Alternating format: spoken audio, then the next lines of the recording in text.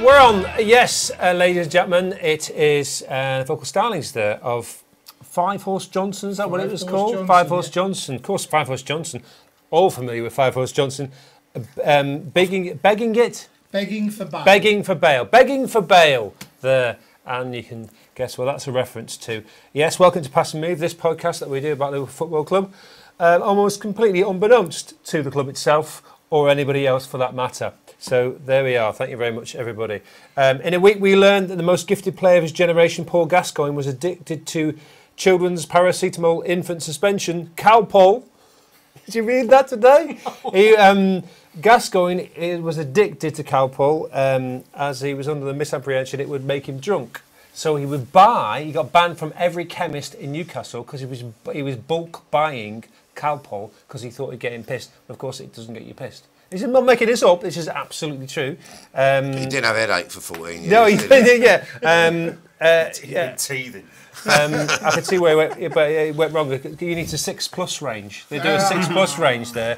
It would suit the 45-year-old Spurs and Newcastle wife-beating alcoholic more than the normal one.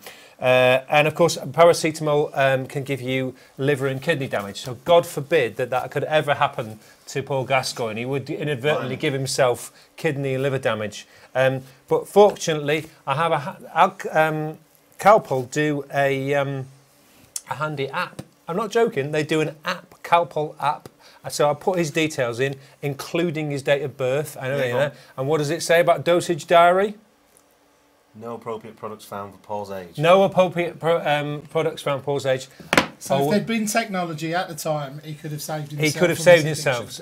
So remember, always read the label. That's the most important thing you should take away. Yeah, download the app. Someone who always should read the label and take attention to that advice is my first guest on the left there.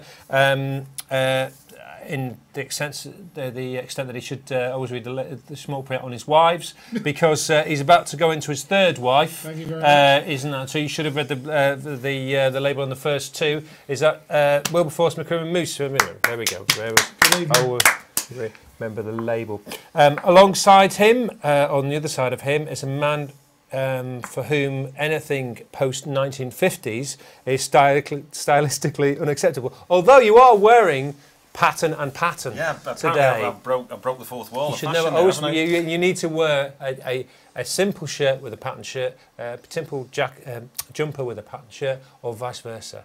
But you've made a terrible error. Are you going to talk with this accent all evening? Yeah, this is what I talk like. Is that all right? Do I talk like a cockney?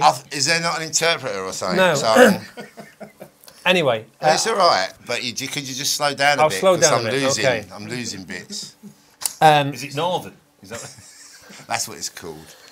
From North. Niger coped with it. We are the 21st most popular podcast in Niger at one stage. Yeah. How about that? You can't tell that. You can say about yourself that your credits involve the average sitcoms, Birds of a Feather, Many Splendid Thing, and May to December. Half decent movie, Kinky Boots. Is that the thing? But certainly no one will recognise his face as the lead singer of 80s pop combo Modern Romance, everybody. Oh, hello. Do you remember them? Remember Modern Romance? Yeah, that's the one. Excuse me. Aye. Moose. Yeah. Classic. Geoff Deane, everybody. Come on. Thank you. Although you're here the on guy with the blonde hair who played it, I used to have there. Cool.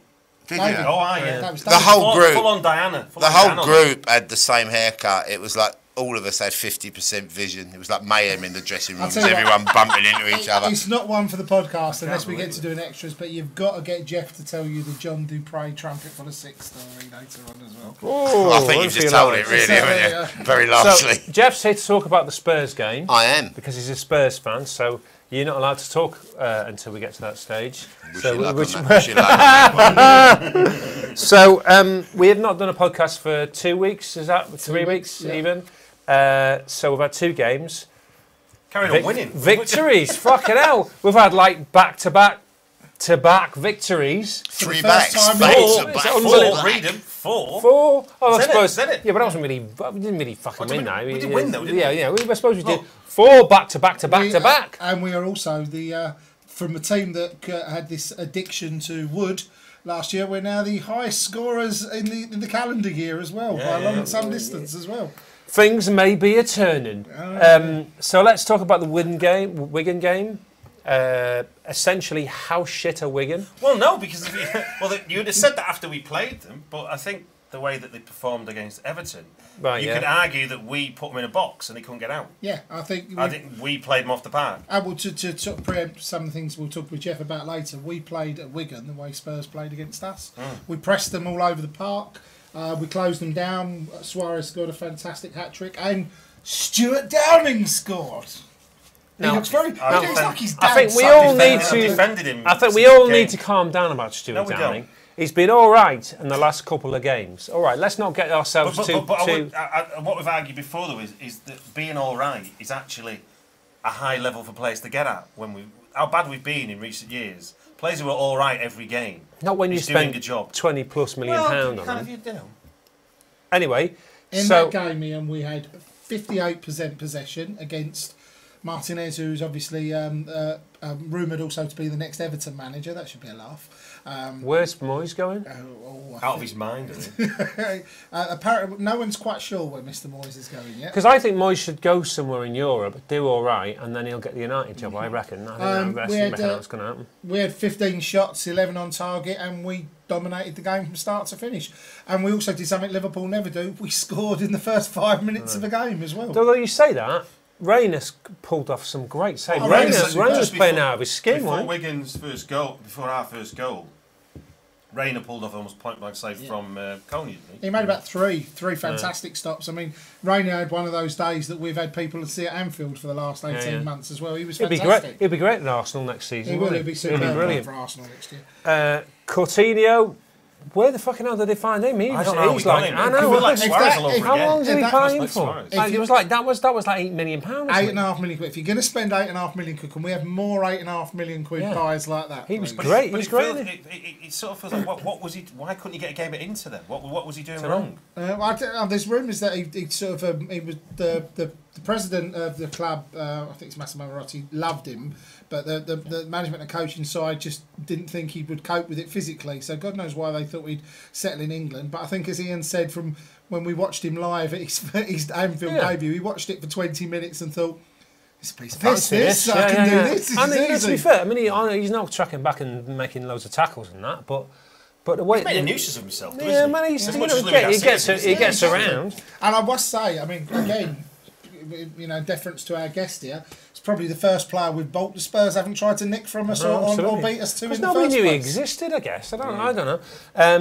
But, he was superb on the day. Yeah, he was. I mean, and you can't underestimate the intimidating atmosphere of Wigan. Yeah. It's just like, you look at that game, and it's still half empty. Liverpool come to Wigan, and it's still half empty. You just think, for fuck's sake, we all know you can fill that if you just let Liverpool fans in. Well, it's the Jasper Carrot classic, isn't it? I mean, you're at the two Wigan fans, a bloke next to him, a bloke turned to his fan, the closest fan next to him, and asked him if he wanted a pint. He said, "What'd you fancy at half time?" Yeah, but it is fucking ludicrous that they've got that massive old stadium there, and it's never been full. Well, it's ever. Dave Whelan is, of course, mad. So that's probably what bankrolls it. Yeah, well, you say he's mad, but he's obviously making a few quid. I mean, and obviously next year, because they're not going to go down, I don't think, that they will make, with all this new TV deal, they're going to make a fortune, aren't they? And good luck to them. I did enjoy when Boyce and MacArthur decided to have a bit of a fight over each other. I always like that when I like it when players fight, full stop. I enjoy that. It's not enough of that anymore. There's not. No. I don't think there's enough of fighting with each other. But I like it when players of the same team fight. Dyer and Bowyer as well. It's fantastic. I like it. There's some, I think. Was it McManaman and Thomas, wasn't it? For us as well. Oh, was it? McManaman and Grobbelaar for Liverpool. Declan and Grobbelaar. Yeah, it's been I can't remember any of these fights. These just making up, actually. They weren't facts. So that was great, and I just thought, like with all these games that we win easily, I kind of think, oh, fucking hell, they didn't turn up, the opposition, and, that was a piece of piss. But, you've got to say, you can only beat the opposition that's in front of you. Well, they wiped the floor with Everton at Goodison, didn't they? And that was for the Cup, which, where they are in the league, you'd think they'd try harder in the league than they would in the Cup, but And to be fair, it looks like they're going to go to Wembley, doesn't it, based on the semi-final draw as well. And it was good to see Shana playing again. How old is Shana?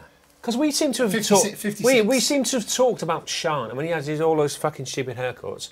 Talking about when he wants to come back from Germany. Lest we forget that during the Hodgson time, we're talking about Coutinho now, this Brazilian lad, who's probably the future of the Brazilian national team. But when Hodgson was in charge, we were talking about bringing Shana in because he couldn't get a game at Wigan, and he was talking about, we've got to be realistic, and we was talking about bringing Shana in for Liverpool. That's where we were, and then we were saying, well, Liverpool didn't give Hodgson time. Yeah, fuck for that, we didn't give Hodgson time. So, but he seems to be playing again. The dream Shana, he scored, didn't he? He was one of the good saves, and he seems to have calmed his hair down, which is a shame for everybody. I like a player with an unusual hair.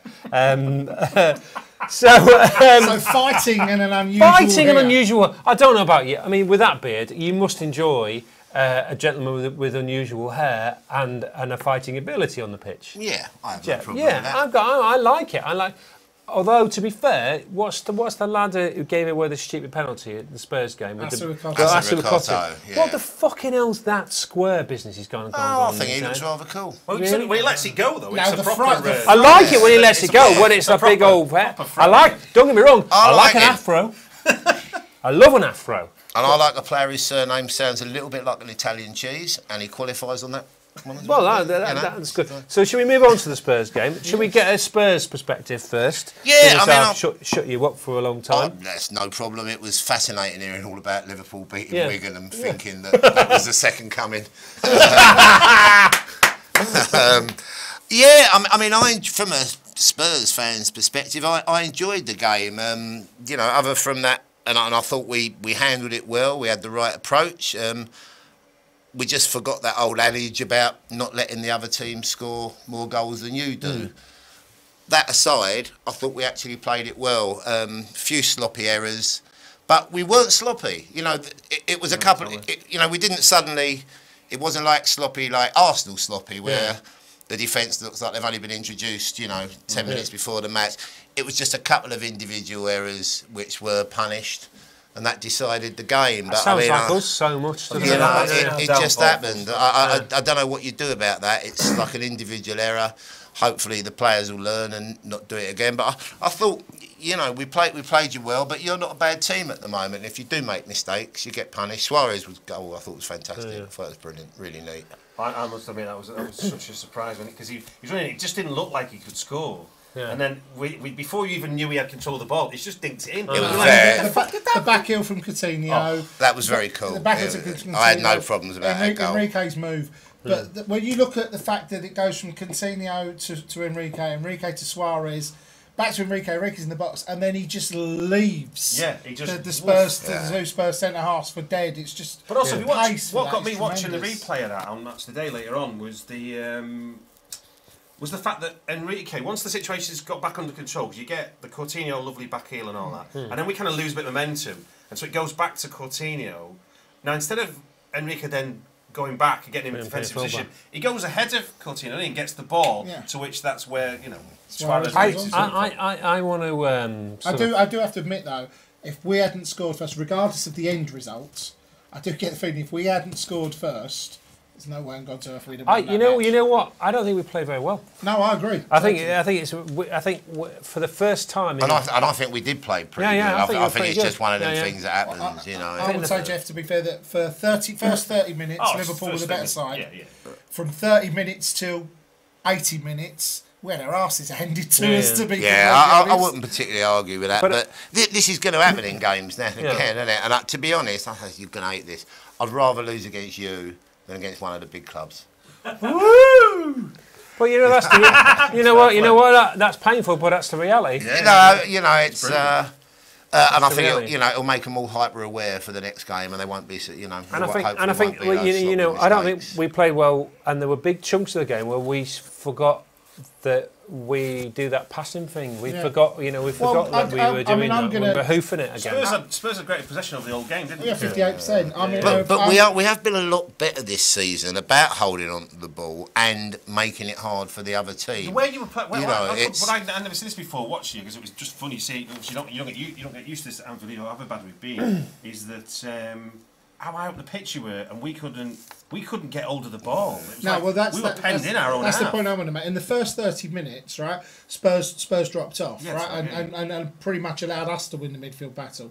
To be fair to AVB, and it was and I thought Rodgers actually one of the first big management duels he's had, considering they worked together as well. I actually think Brendan came out just slightly on top, even on that front as well. But to be fair to AVB, his tactic when they came back out in the second half, which was just push on Carragher and Agger. Right? Totally. Just stop the ball being fed out. And Gerrard was right back as well. So we couldn't go forward, and we were back in the situation of the Dalglish days of the ball going forward and the ball not sticking. Yeah, we had two forwards, and essentially you basically just lost Sturridge because of that. I thought Sturridge was poor, and he obviously he didn't look anywhere near fit to me, Sturridge at all. I think he was there, and Sturridge normally in every other game where he has played and he has been fit has allowed that extra space because of his pace. He's pulled their back four back, and he probably would have full fitness. Probably given Dawson and even Vertonghen something to worry about from that point of view, but he didn't. Right? I think one of the reasons Stuart Downing looked so good on the game was because Stuart Downing, because of the situation we were in, we were forced to use Stuart a lot more because it was our only out ball from 30 minutes till 60 minutes till we changed it. That was our only out ball. We couldn't go forward. I mean, that was a big change in his sort of mental attitude. I think with Downing, it was like.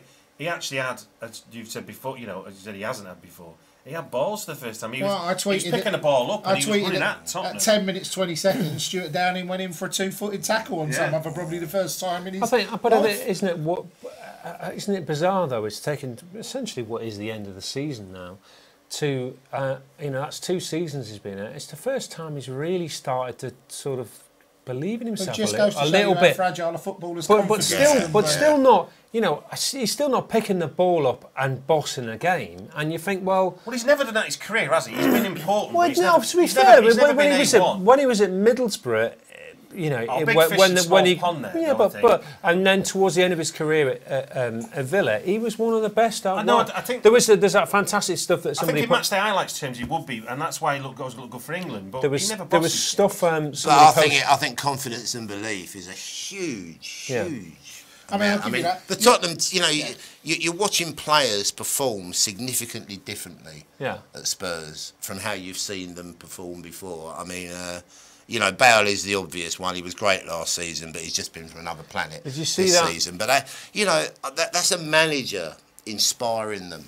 I really. You go 2 ways with AVB, don't you? You either rise to him or you rile him. I think there's a lot of players there doing, I think, almost as good as they can possibly do, which I think is fantastic, and you have to give credit to the coach for that. I know the game was billed as sort of Suarez versus Bale, but actually watching the game and Downey's performance aside, I thought Dembele was the best player. I think Dembele, if you take Dembele out of Tottenham, forget Bale for me. If you take Dembele out of Tottenham, I don't think Tottenham are half the team.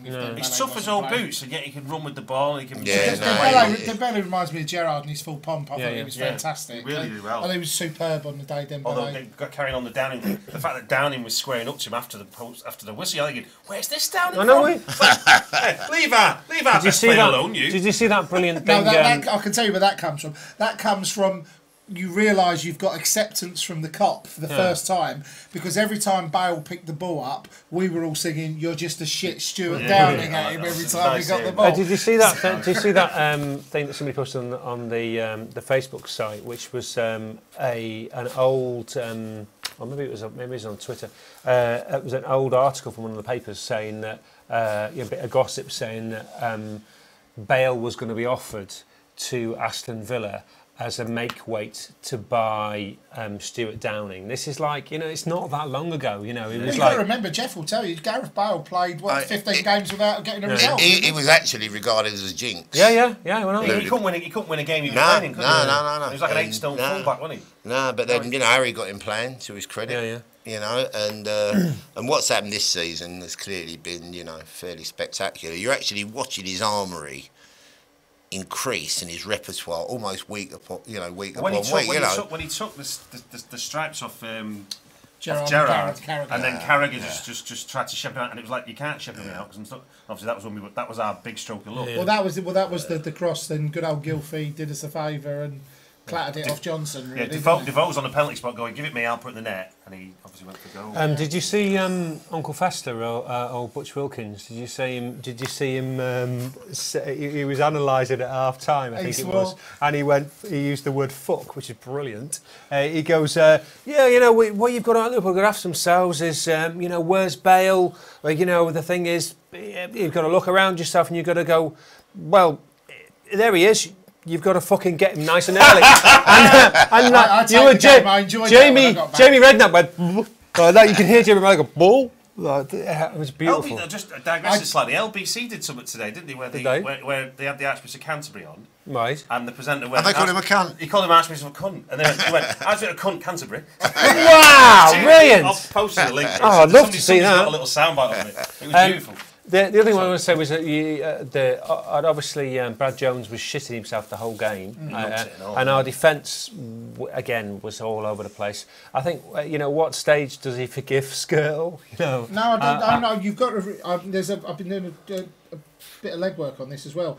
The reason Carragher's playing is the so-called fallout between Skirtle and Rodgers doesn't come back to money. It doesn't come back to performance. It comes back to what we said about 6 weeks ago. It comes back to we don't have a vocal back four. Without Pepe playing, we don't have a vocal back four.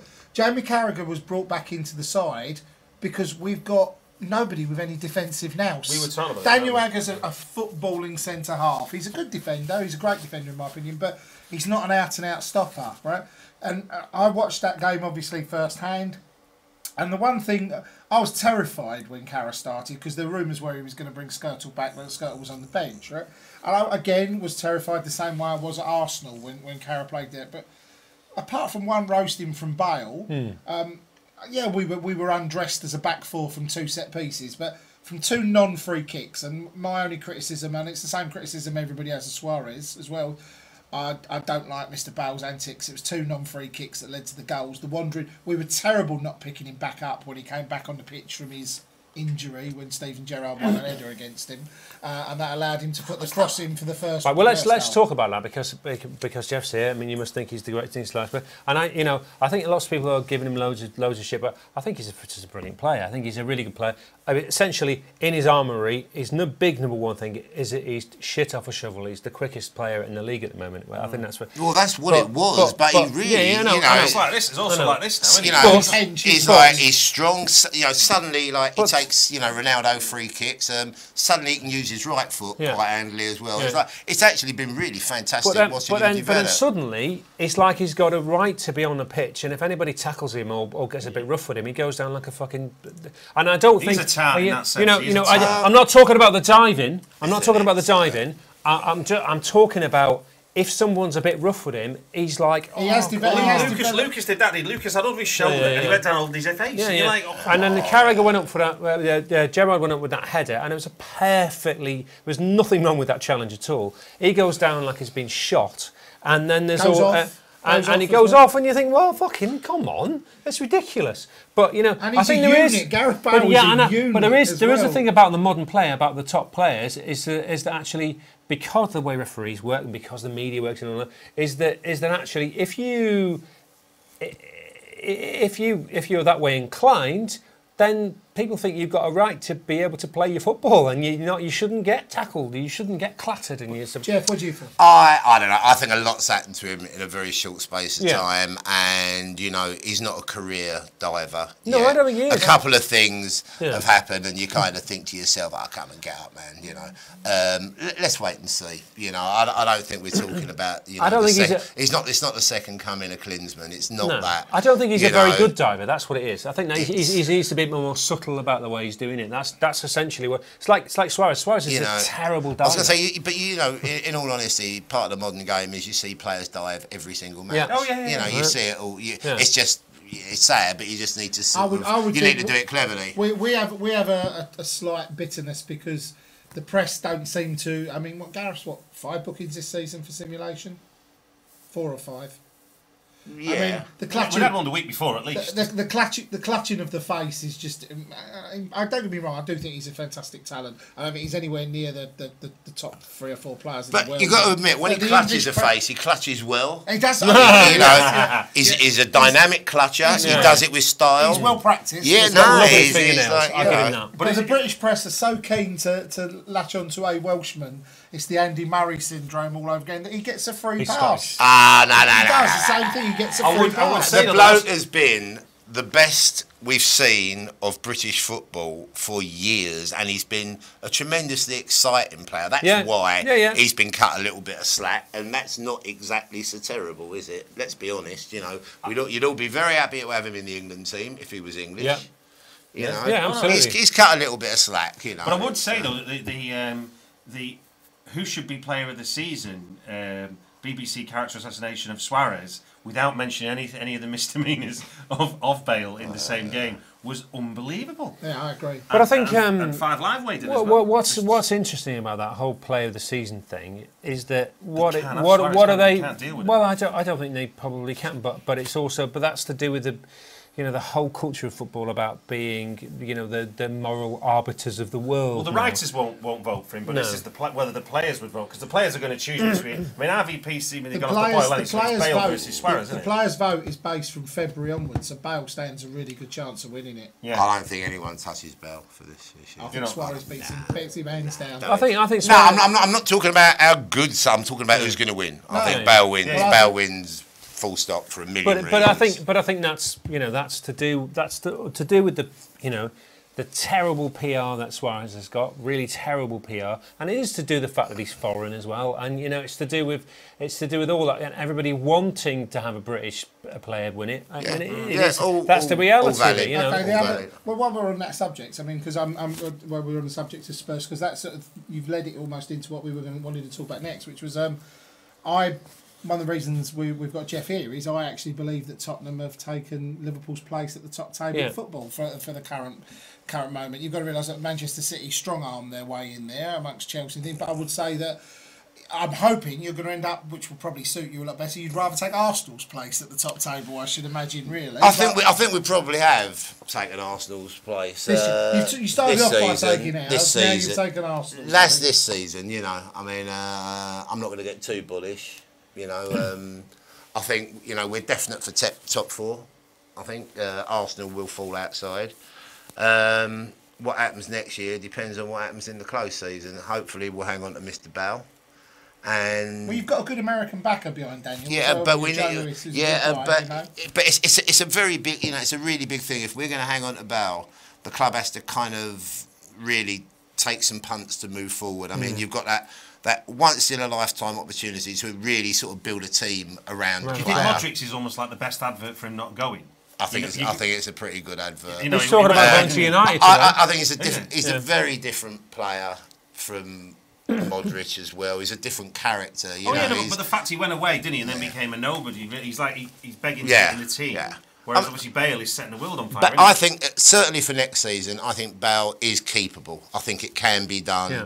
We've got to get Champions League. Give him a decent pay rise. But I think also, Mr. Levy's got to step up to the plate and bring in a couple of other really class acts. That's AVB. Do you reckon AVB's got somebody? Because most of the buys were like Levy before AVB arrived, weren't they? Well, we've just got to hope that there's, we need a top-notch striker, someone else clever on the ball. The 2 guys that we had really that were perhaps closest to Bale's level, we sold at the end of last season. But we need, some more class acts.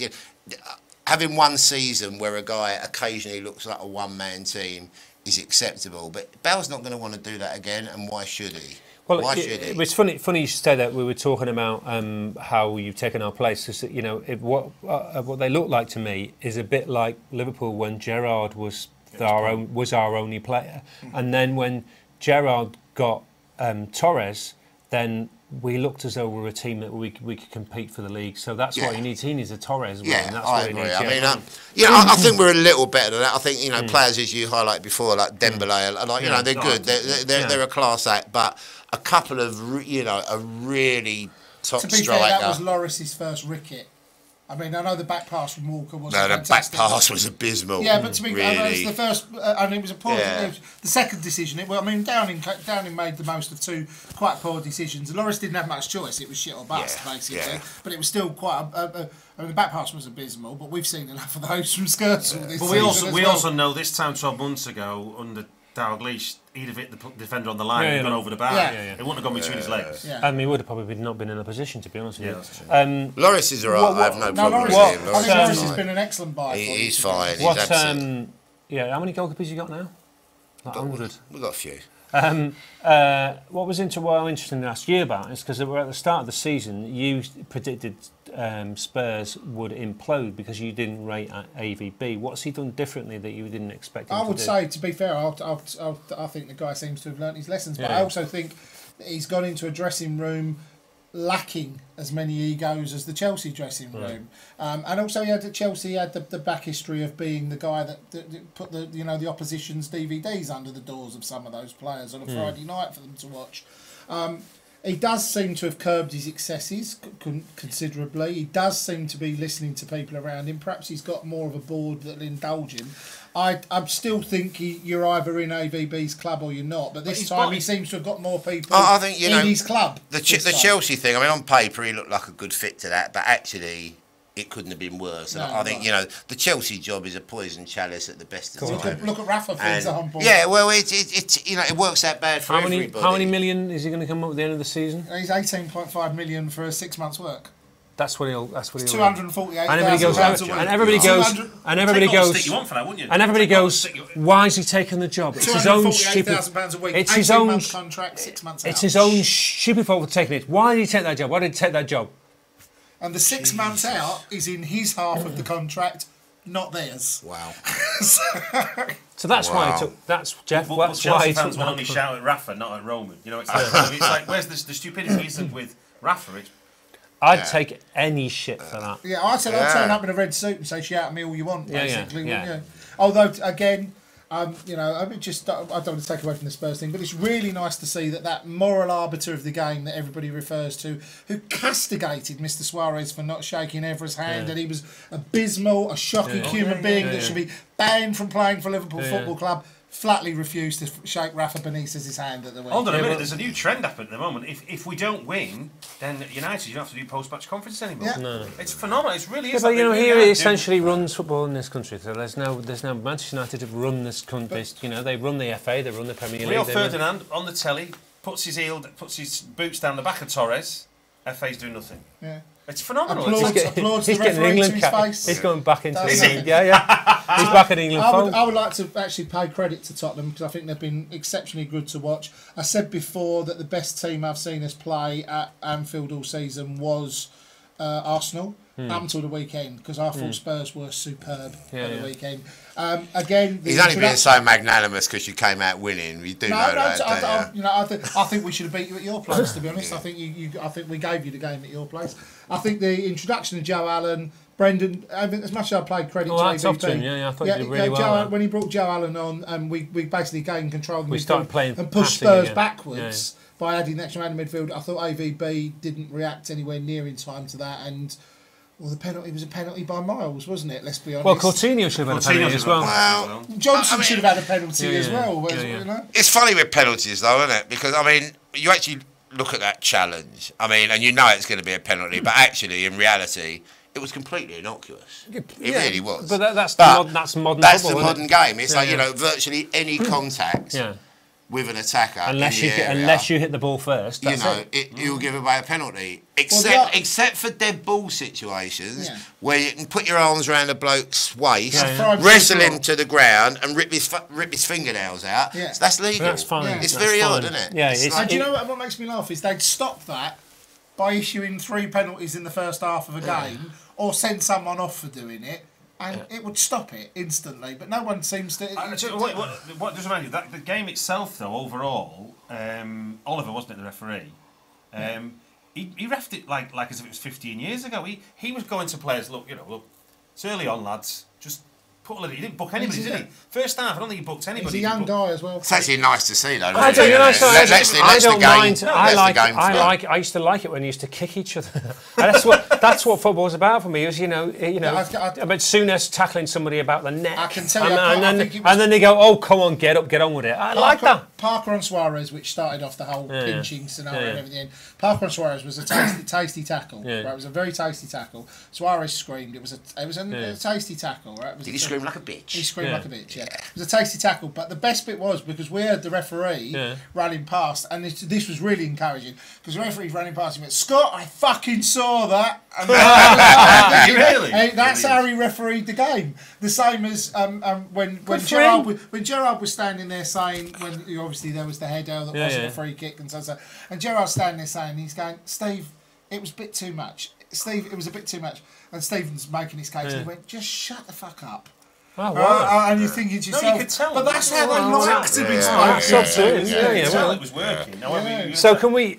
Sorry, go on. I'm just saying, you could tell from watching from the TV, you could tell it was working because no situation really boiled over at all. He listened to both of his assistants as well. You could see most on the penalty decision, although he was clearly going to give it, he did have a look and take reference as well. Yeah, I thought he was a bit fussy, but now you say that, I don't know. Anyway, so can we talk about the next game? Can we talk about Southampton? I mean, I'm going to say, obviously, Geoff, you've said where do you think you're going to finish, Tottenham?